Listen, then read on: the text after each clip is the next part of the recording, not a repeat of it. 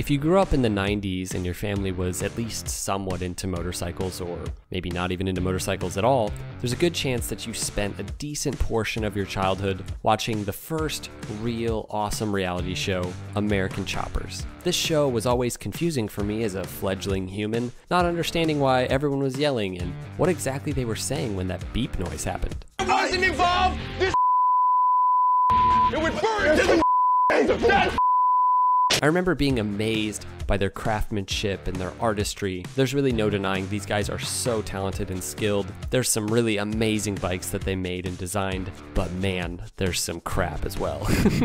So that's why today I'm bringing you the worst, dumbest, silliest, just most awful American chopper motorcycles of all time. So sit back and enjoy, and also know there's a lot of contention about these things and it's all preference. Some are undeniably bad that I'm going to talk about, but some of these ones that I'm including are actually beloved by other people. Like, you'll see lists where people say these are the worst or these are the best, and the list will be basically the same. So it's all preference. All right, first on our list is the Aragon chopper, not to be confused with the Dragon chopper, which was also Dragon related. They made that one back in season 1, and that one was amazing, the Dragon one. This one was seasons later, and yeah, it was way worse. The Dragon bike is actually pretty cool. So for this one, my problem with it are just the way the forks are set up. They are up there with some of the longest, most ridiculous forks I've seen. Like, the rake is so extreme and so steep. The bike doesn't have any of the aggressiveness that it should have as a Dragon-related motorcycle. It should have a really low rake, in my opinion, and be like kind of down on the ground, prowling a bit more, like some of their other motorcycles. Because Dragons are relatively flat, you know? I don't know. The bike is almost as bad as the Aragon movie itself. That is a piece of crap movie with a piece of crap motorcycle to go with it. But I have to say, having chainmail on the exhaust kind of makes up for everything wrong with this bike. It doesn't totally make sense because Dragons don't wear chainmail, but I guess in the movie he's kind of like a knight, and in the book as well. I did read the books and they're pretty good, much better than this motorcycle. But yeah, this American chopper is horrendously ugly in my opinion. It looks like it's virtually unrideable as well. Now, before we get into the motorcycle itself for this one, this is the episode known for the memed argument between Senior and Junior, and that ultimately ended with Senior firing Junior. And you gotta wonder, was all of this really because Junior showed up 45 minutes late to work consistently, as Paul Senior claims? Or was it really because they were in the process of making this horrendous motorcycle, and tempers were just on edge? So this was a bike created for the NHL, commissioned by the NHL. I mean, it just doesn't look like something built by the American Choppers. Like, it doesn't look like experienced designers and motorcycle fabricators made this. These guys are so creative, and this just looks like something that I drew up. The color scheme with the faded looking paint, obviously that's made to look like a worn out like hockey rink, you know, to look like ice with paint fading. It doesn't look good. Why not make it white if that's what you're going for? I guess it's to make it have like a sort of retro aesthetic in honor of the original 6, apparently. I don't know. But then the rest of it, the hockey sticks just sticking up out of the back, and then just this regular old looking tail section. Like, it just kind of looks like a regular bagger in the back. I don't know. This is just not appealing to me, which isn't saying much because I don't like it. I don't like choppers. None of them are appealing to me, really. But I can at least appreciate them and appreciate like what the builder is trying to accomplish, but not so much with this one.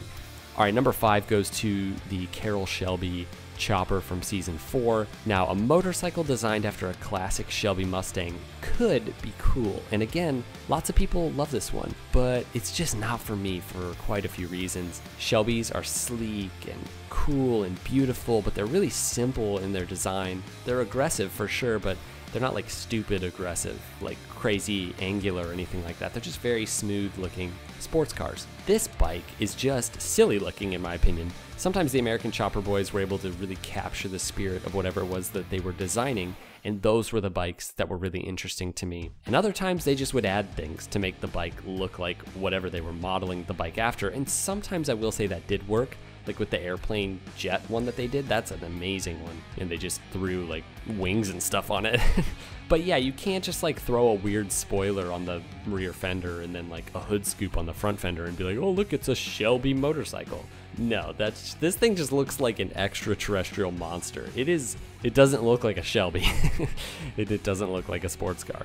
It's bad. Now, I feel bad including this one because I know a lot of people consider this like one of the best American chopper builds. Of course, it's really iconic, and it is cool on some levels, but it's so bad in so many other ways. They actually reacquired this in the American Choppers reboot. Somebody had taken a sledgehammer to it, apparently, which is sad. It's sad to the Tuttle family. But can you really blame that person for taking a sledgehammer to it? I'm kidding. Chill. That was actually me, guys. I actually bought this chopper for like $10,000 because it had depreciated that much, and I bought it literally just so I could take a sledgehammer to it. Some of the parts I like are the exhaust. That looks kind of like baseball bats, I guess. The blue and silver V-twin engine is actually really cool. I actually really like that. But the overall flow of the bike is just so drastic and weird, and like it has random baseballs and like Yankee logos and the awful Yankees pinstriping. I do like the signed gas tank though. That is pretty cool.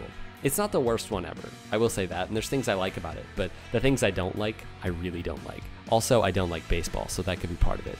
Also, I don't like the Yankees. Nobody likes the Yankees. Okay, this one hurts me a lot. I have to include the Ferrari chopper. I mean, having an American chopper styled and designed after a Ferrari is just a bad idea in general. Like, it doesn't make any sense. That's like having a tank designed after a piece of fine jewelry. It just doesn't work.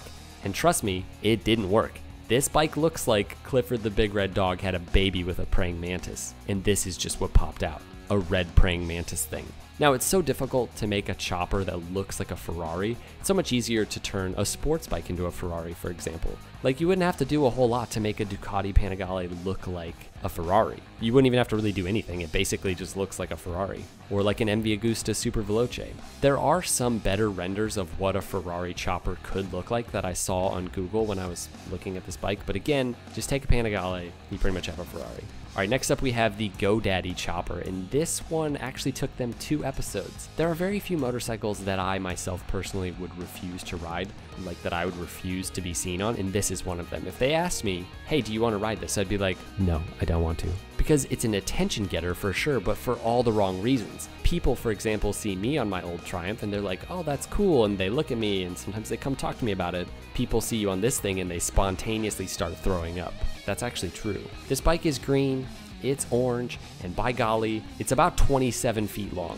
I don't actually know if this is longer than most of their bikes, but it really looks long. It's got that crazy long sloping tank that just makes it look like an absolute boat. And I'm sure it would just be horrendous to ride. Imagine trying to take the skills test on this thing. You literally would get into the U-turn rectangle and then you'd realize your bike is longer than the rectangle itself. I'm not going to say anything else about this bike. You guys can see it. Form your own opinion. My opinion is it's not good. All right, for our final one, we have the Davis Love III chopper.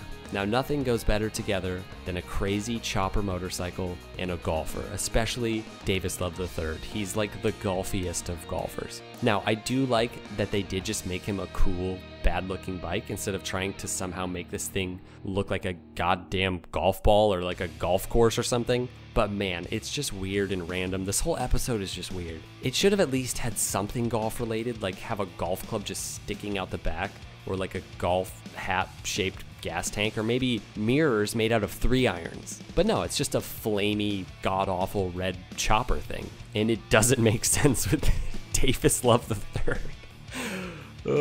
But he was excited about it. Apparently he really liked these, and I'm happy for him. And I'm just saying, I don't really like it. You know, it might be something wrong with me, but I don't get choppers. They aren't mean looking or cool or like